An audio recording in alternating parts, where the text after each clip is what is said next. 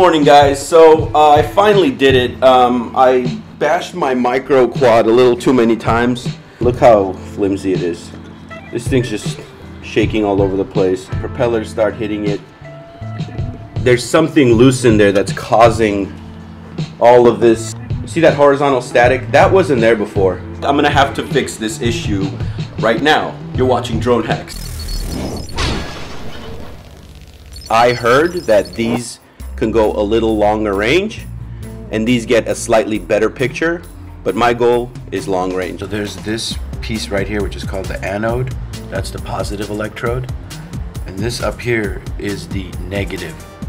And I guess the negative needs to go where this is, and the positive needs to go down here in that little dot. And that's why this is gonna be tricky.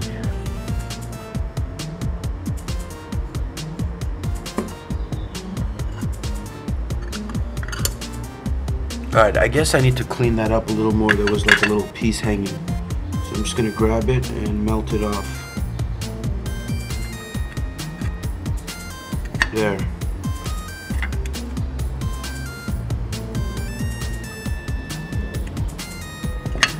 There, that's nice and clean now. Bad one's out. And dipole antenna in.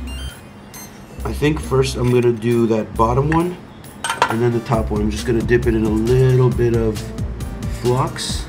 I should probably get a little bit of solder on the tip so that there's contact. That would be smart, wouldn't it? Just a tip. Boom, that's it. That's all I need. Back in a little dab of solder and in. Ooh, perfect. Okay, little dab of solder on top.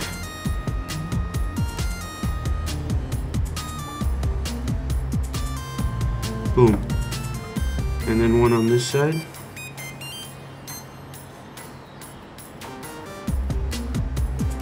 Clean my tip.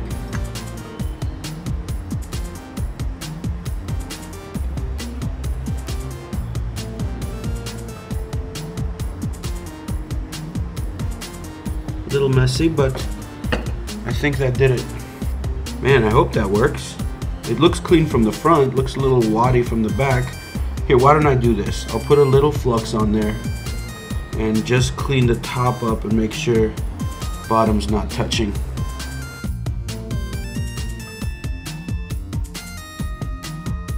Alright, and there we go. So this is the negative electrode on top, and then this tiny dot down here is the positive electrode. And they're not touching each other. And the antenna seems to be fine. I could bend it backwards. Boom! And I always get it to be nice and tinned like that before I shut it off.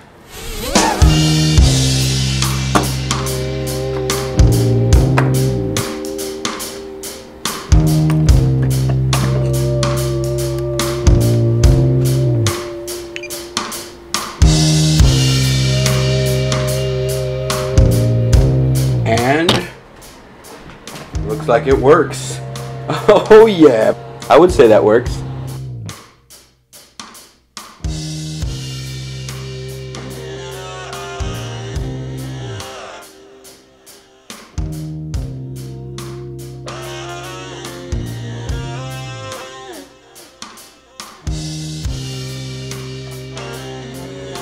And that is why I love micro drones, because fixes like that, you can get creative, spend nothing, and have solutions that when I'm done with this, I just cut this and then put 2 new ones on. I don't have to be careful in taking them off and on. And I'm ready to go.